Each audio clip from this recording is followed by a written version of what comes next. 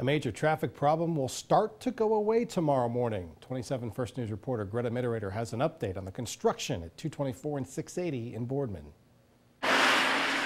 Starting around 6 o'clock Thursday morning, all the ramps at the Interstate 680 and 224 interchange in Boardman will be open. Motorists coming 680 southbound that would want to go 224 eastbound will be able to use the ramp that they had used earlier this year and last year. That means drivers can once again use the original ramp to Poland. Motorists coming from 680 southbound that want to head towards all the shops here and go westbound into the heart of Boardman, that ramp will still have the right turn lanes. Then over the weekend, all the lanes on the 224 bridge over 680 will also be reopened as paving work continues. Chesnick says the timing of that depends on the weather. If it's in the 60s during the day but 40s at night, we're not going to be able to pave at night. So motorists could have lane restrictions during the day and some additional backups there over the next couple weeks. ODOT expects the roughly $5.5 million project to wrap up on time at the end of October.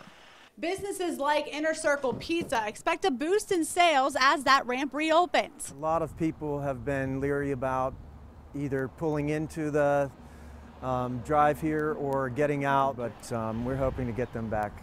Especially with it being high school football season and a big game in town on Friday night. Those traveling 680 will be able to take the dedicated 224 exit to Poland. And that's good news for Inner Circle Pizza. We have a big group coming in from Hubbard at 4 o'clock on Friday, but we've got room for plenty more. Reporting in Boardman, I'm Greta Mittereder, WKBN 27 First News.